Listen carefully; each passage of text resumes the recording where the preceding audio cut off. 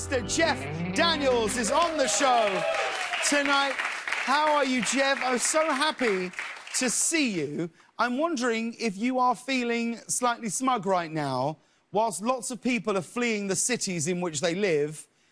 You were way ahead of the curve. You've been living in Michigan for years now. How is everything there? Is everything good? I have been preparing for this pandemic since 1986.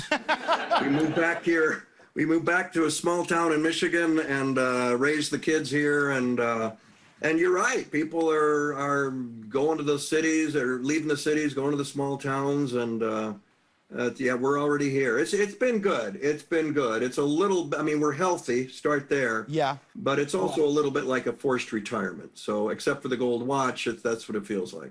What's it like for you in Michigan when you walk around the town and things? Do people care about your career? They care about your celebrity? Are they interested in fame? It depends. The people around me, closer to me, you know, know that it's a job and that I've been doing it a long time. It's the people that see me that their voices get a little louder. They talk a little faster. It's not too many of them. People are real good about kind of leaving me alone and letting me live my life. I certainly don't go around, you know, saying, I don't know if you saw me in a recent thing, but I, you know, love to talk about it with you. What's your name? I'm sorry. You know, there's none of that. I'm pretty reclusive, to be honest. Weren't you added to the Michigan Walk of Fame? Is that right? Yes. Apparently that was an honor. Up at the Capitol in Lansing, this was easily 10, 15 years ago. The governor decided to let me, wanted me to get a star on the Michigan Walk of Fame, along with Gerald Ford and Thomas Edison and I believe Stevie Wonder. Right. There were about 30 people there. It's the Midwest, you know, they kind of don't know what to make of it. Sure. They're kind of looking what, so you have a what? You have something on a sidewalk? Yeah. Yeah. Huh. Is that, do I have to step over that, or what is that? Is there a gate? No, it's just people walk on it. At least out in Hollywood, there are lots of them. Really? Hollywood, and so now we have one. Oh, okay. Do you have one in Hollywood? No, I don't. I don't have one in Hollywood. Because these are the conversations I have with people about fame in Michigan. Yes. Now, the last time I saw you, we were at the Tony Awards, where you were nominated for To Kill a Mockingbird, which was a huge success and a massive undertaking, taking on that role. In fact, I can remember the last time you were here at the studio, we were chatting in the dressing room, and you were saying that you were signing up for a whole year, and it's 8 shows a week, and you know how difficult that can be. And I was amazed to hear that you never missed a single show, which is astonishing in a year. How is that possible? And did everything go smoothly during the run? Well, you did One Man, Two Governors, you know. How long did you do that? We did it for on and off, really, about 22 months. But I missed 4 shows when I was 6. See, it's the thing. It's the thing that, I mean, and you were all, I went to see that. I saw you backstage. I loved what you did. And it was like, but the show has to have you out there. And that's how I took Mockingbird, especially after we got the 5-star reviews. People were starting to, you know, buy tickets 5 months ahead of time. And so I said, you know what? I'm not taking 2 weeks off in the middle of July when people have paid all that money for planes and hotels and God knows Broadway tickets. So I just said, let's see if I can do it. But, you know, what happens is it never goes perfectly every single night. There's always something, whether it's an actor forgetting lines, or one night we had a whole bunch of sets that would come down and come in. And so they needed air pressure, a compressor, big thing in the back of the stage. And one night a valve blew on it, and it just, it sounded like a shuttle was taking off. It was just so loud.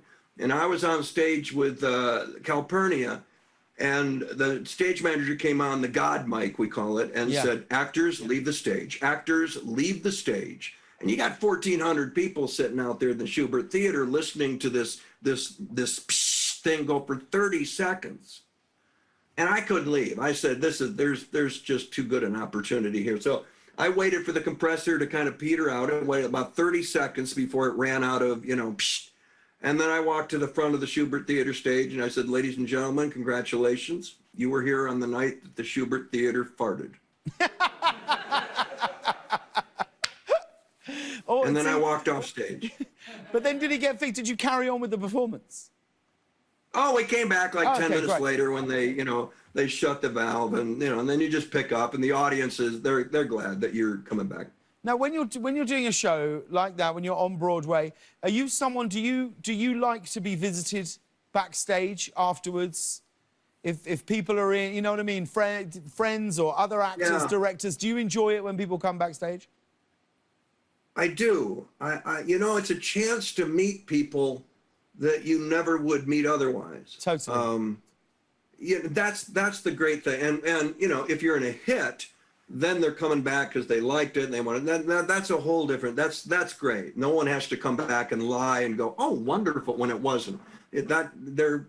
So we had, my God, we had the Bidens, we had Michelle Obama, we had Justice Sotomayor, we had Pacino came, De Niro came and sitting in my dressing room. I mean, you're on and on and on. Bette Midler came. I was in Bette Midler's dressing room when she was there for Hello, Dolly. Yeah. So people would come in to the dressing room and I would tell them Bette Midler's dressing room. They're going, really? Yeah. And then I'd open the bathroom and go, her toilet.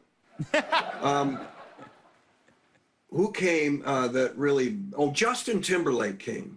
Oh, yeah. He and Jessica came and they came back and I'd never met either one of them. And Atticus Finch was so still and so private and buttoned up that usually the Broadway performance, which you go to the balcony with, sure, that wasn't what I could do. So I was pulling them in and there was a lot of stillness. And Justin came back and it was great. He talked to me about the power of stillness and using that. And he said, you did it. And he talked about the first time he saw Michael Jackson when Justin was, I don't know, high school, something. And he saw him and Michael stood there in the first 2 minutes of the show. And Justin got up in my dressing room and is 5 feet from me showing this. I mean, a guy who can dance like nobody, right? And he's standing there and he goes, Michael just stood there and I watched him with backlight. And then for like a minute, and then he just raised his hand up above and the place was going, that's all he did. And then boom, and then he went into Thriller or something. He goes, the power of stillness. It was like a demonstration of it by Justin Timberlake in my dressing room. It's just stuff like that. You'll never, those you'll moments never you get think that. I'd never get to have this. This would never ever happen unless I'd just been on stage. I mean, I know that theatre is such a big part of your life. You founded a theatre in Michigan, the Purple Rose. Obviously, every corner of live entertainment is suffering right now. What can be done? What can we do to save the theatre? Wear a mask. Start there. We all wore a mask. This would be over more quickly. And it's so simple. Yet that's not the country we live in right now. I hope theaters come back, smaller theaters, live music venues. I hope they come back. We're going to need them. A year, we're looking at a year from now before people can sit shoulder to shoulder, and we're hoping they can. I think Broadway will come back. I think people are going to want that live experience that's happening right there in front of them, just for them that night. I still think people are going to want that. God knows it's survived for hundreds of years. It's survived through a lot of things worse than this, world wars, 9/11. I like our chances for theater and live venues to come back. It's just whether they can financially hang on. I hope they can so much. Now, we have to congratulate you on your brilliant new miniseries, the Comey Rule, where you play former FBI Director James Comey. As I was watching it, I experienced a little PTSD, if I'm honest. For anyone who doesn't know, tell them what it's about. It's James Comey's story. It's his side of the story of what it was like when Trump became president and Trump sat him down and said, I need loyalty, and Jim didn't do that, and then Jim was history. It's Jim's side of the story. We know Trump's side of the story, which is Comey's a liar. Well, this is Jim's side. you're also, and I learned this, you're going to find that this guy was between a rock and a hard place with these decisions that were so, for the rest of us living on social media, what is he thinking? Well, the movie shows you what he was thinking and what he was up against and how these weren't easy decisions. And his whole North Star was something bigger than he was. And that was the rule of law, for instance. And he hung on to that. And he was going up against someone who basically is trashing the rule of law. And he's not alone, Trump. And I think that's what the Comey Rule will show you, is that that has to still matter in this country. Things like the rule of law. That has to be respected by everyone. Certainly Barry Goldwater respected it enough that when Nixon was breaking the law, he marched the Republicans up to the White House and said, you need to resign. We don't have those Republicans right now. No. And so the Comey Rule will demonstrate that that's important. So is decency, so is honesty, so is telling the truth. Those are things that matter. And if it matters to you, perhaps we'll all go into this election a little bit more informed than we were in October 2016. I mean, President Trump is played brilliantly by Brendan Gleeson, who seems to just shock me with every performance he gives. But is this true? There was a moment, albeit a small one, that you considered the notion of playing both Comey and Trump. Is that true? Yes. What would that have been like? Madness. Yeah.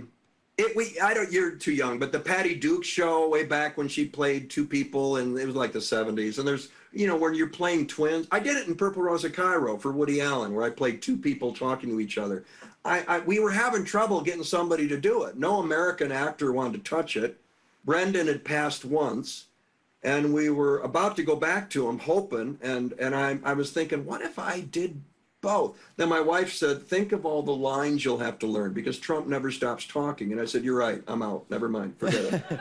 Now, tomorrow night is the first presidential debate. Everything you've learned about Trump, doing this project, the people that you've met, the research that I know you will have done, what would be your one bit of advice for Joe Biden before he steps on the stage tomorrow night? Call him on it. Call him on it. Verbally. You want to take on a bully? Punch him in the mouth with your words. Call him on all of this. Call him on the lies. Call him on the flip-flops. Call him on, don't worry, it's just a hoax. It's just like the flu. And then talking to Bob Woodward. Call him on it. He's never called on it. He brushes it off like it's not going to happen. Call him on it right in front of America. Let's go. Answer it. Answer your lies. Answer your flip-flops. Answer your two-faced. You're telling these people at these rallies one thing and then you're doing another. These people need to know. I mean, they were conned once. Can't happen again. Not now. It's too important. This election is too important to people, and I think Biden needs to just come out and God help him when he brings up Beau Biden. And you called my son a loser and a sucker. Trump better have an answer for that.